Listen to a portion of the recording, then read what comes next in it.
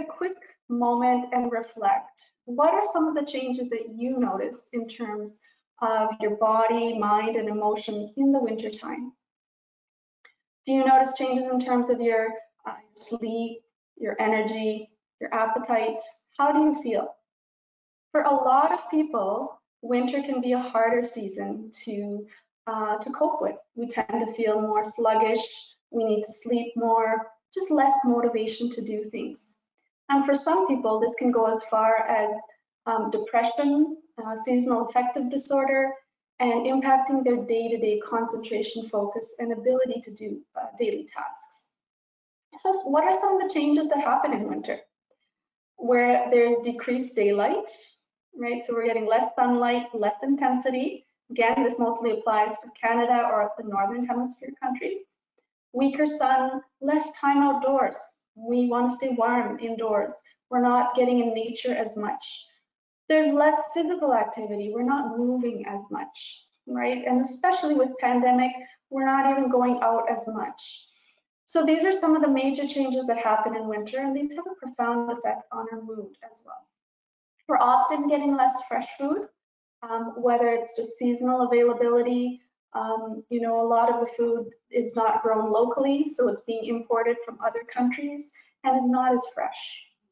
And more isolation during the pandemic, right? So staying more at home, which can give some people some rest from, you know, intense activities and going around a lot, but it also means that there can be a lot of loneliness as well. So these are some of the major changes that happen in terms of winter and affecting mood.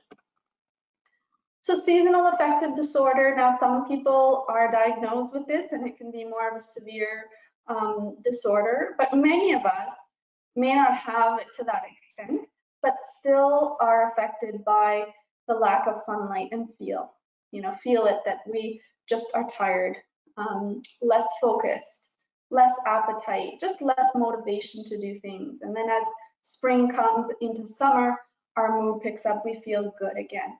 Okay, so the goal with this is that we really want to be feeling well throughout the year. Even in the winter time, we want to have that energy, we want to have that motivation, we want to feel good. So some of the common symptoms of seasonal affective disorder are low mood, depression, despair, fatigue, lack of motivation, and trouble concentrating. There can also be changes in appetite and weight. A lot of people will notice a lot of weight gain, which also impacts how they feel about themselves, sleep issues, and many more.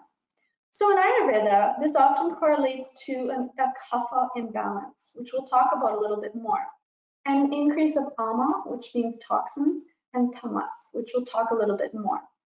So looking from the Ayurvedic perspective, when we understand what are the factors that are out of balance, then it's easier to address them and easier to do something to help bring those things back into balance. And then year after year, there are many little things that you can do on a regular basis to help prevent low mood in the winter times.